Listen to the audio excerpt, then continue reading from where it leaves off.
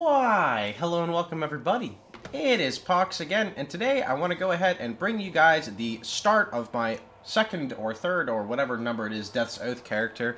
But this one's going to have a little bit of a twist on it because it's going to be an attack build instead of your standard spellcaster that I'm used to playing. So, to pair along with the Death's Oath, now by the way, this character isn't using Death's Oath yet, which is good because I'm going to show you how to level it. We are actually going to use another unique weapon, or another unique, called Edge of Madness. This is actually going to be our main sword that we're going to use throughout the entire game and this character's lifespan, because I kind of wanted to make some things a little bit more unique again and go a little bit budget-friendly. So the core items that we're going to use would be Edge of Madness, Death's Oath, which I don't have at the moment, and then probably scaling like via Abyssal stuff, just because getting jewels is an easy way to scale 2 damage sources. So if you get like Chaos damage, it would work for your Death's Oath and for your Viper Strike, same thing with increased damage, damage if killed recently, etc. So, just to go over my links currently, we've got Ancestral Call, Melee Physical, Viper Strike, Multi-Strike, and Vile Toxins. Now, our tree looks kind of something like this. It's going to be pretty tanky. You'll get to like 7 to probably 8k health. You'll also have a ton of armor because currently we're going to use Grace and Determination until we figure out something else to use. The only reason why I say Grace Determ is you don't have much auras you can run in terms of offensive for chaos things. You do have stuff like Despair, but we're just going to use a Witchfire Brew. Alright, so I want to go ahead and just jump right on into this and show you, but really fast, before I do, I want to let you guys know why I decided to play it as Slayer. So Slayer has something really cool called Impact, and Impact is super solid because it synergizes very well with Ancestral Call. It essentially gives you a melee splash support gem, which works really good with Ancestral Call because you attack, and then you splash, you hit, your Ancestral Call mimics that, and AoEs as well, and I do believe this all stacks poisons for you. It also gives increased AoE, which is good for AoE, which is also very good for Death's Oath. Going on the left, we have attack speed into Bane of Legends, which is Culling Strike and Onslaught, very good.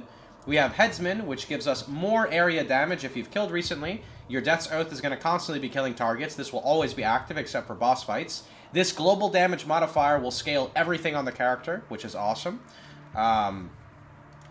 We also have 15% increased area of effect if you've killed recently, which will be active all the time. That's more area, which is really good.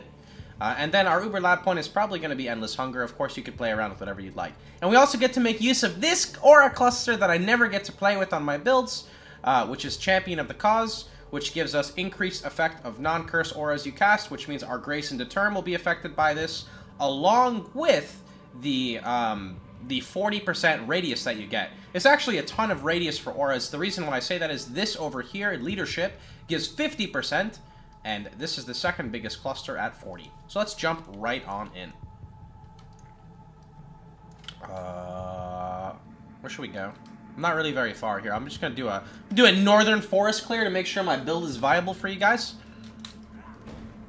There's not really any twink. I mean, I'm using like basic gear, I guess, like gold rim, brisk wrap, some basic gear with like not that much flat fizz. You really do want a lot of flat fizz. My jewels aren't even that good, like global critical strike chance from Resolute Technique Kappa. Pretty much just life and resistance. You will struggle with resistance in this build, so that's one thing we're gonna have to work towards. But let me just show you. Our illustrious champion returns. Welcome home. So the damage over time from Viper Strike doesn't do too much just yet. You can see it. Oh, that was a War Chief Totem, but let's see if I can smack a target for you guys. You can kind of see the damage over time there. Now remember, we're going to have Death's Oath on top of this, which is going to be really good for killing all these white mobs and all this random shit. And we'll be getting a bit more AoE, and I'll show you on the tree after this run here. But for leveling, it feels really solid.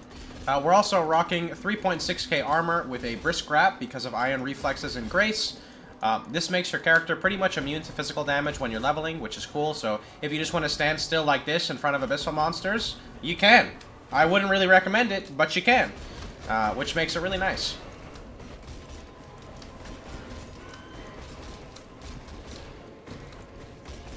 Now, because we are using Viper Strike, we gain access to this really cool jewel. This jewel is called Growing Agony, which essentially gives us permanent Unholy Might. Unholy Might gives us a percentage of our physical, I think it's 30% added as chaos damage.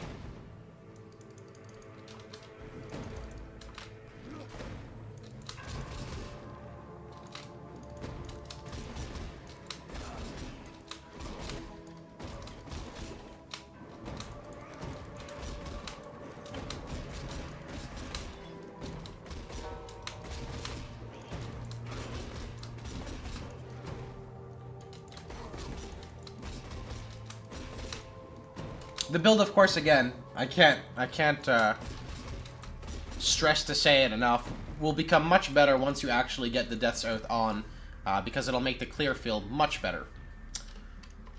Okay, so the other AoE that we're going to get is we still have Headsman to pick up, and I also have Amplify over here for 2 points. If you do plan on playing this build, though, I recommend highly for you to get attack speed. You're going to want attack speed pretty much as much as you can get. Since you only have like 1.3 attacks per second on your weapon, and since you're scaling a bit different, you don't really get too much attack speed.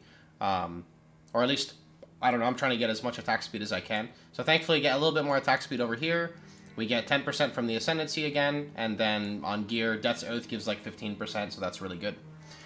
Death's Oath also, let me just, do I even have one? I can just log into my other character that died, I think. Let's see, standard, is it in here? There we go. Death's Oath is super good for like attack-based builds because it gives 2,000 armor, all res, 50 all, up to 50 all attributes, increase attack speed, life, and leech. So in terms of actual attack builds, this is an insane chess piece if you can manage to counteract the downside, which for us won't be too much of an issue, just because Adzuri's Promise as a unique flask will give us a ton of chaos res, and then just getting like 30 to 60 chaos res on our gear, this will completely void it out. So I'm not really too concerned about that. Also, we will have Uber Lab for Overleech, and since this only lasts 3 seconds, your Overleech is probably going to last more than 3 seconds, so they should completely counteract. Anyway, that's pretty much the character. Just wanted to give you guys a little rundown of it, just to show you guys the Edge of Madness again, because they did change it, and I didn't go over it too much. Let's go back to the character here. Edge of Madness was changed, and it now gives flat physical to attacks per level and increased chaos damage per level. The reason why that's cool is because the increased chaos damage will work for all of the poison and stuff that you do, like Viper Strike, but more importantly, it will scale your Death's Oath by a lot. I mean, if you look at it, Breath of the Council, I don't remember exactly how much chaos damage it has on it, but that's typically your best in slot weapon when you play it, and I'm pretty sure this compares to it. Of course, you don't get the shield, but we're also playing like an attack style character. That's pretty much about it. I'll give you guys some more updates as we play through the character. My new computer should be built, I mean, hopefully tonight. We're waiting for the graphics card still. Once the card gets in, we're good to go. And I'm excited, dude. I can bring you guys back some, like, proper quality YouTube content, not 720p. So anyway, that's pretty much about it. Hope you guys had a wonderful time. Hope you guys enjoyed yourselves. If you did, of course, please feel free to like, share, and subscribe. And remember, you can catch me streaming live every day at twitch.tv/Pohx. Hope you guys have a wonderful time. I'll see you boys all tomorrow. Take care, everybody.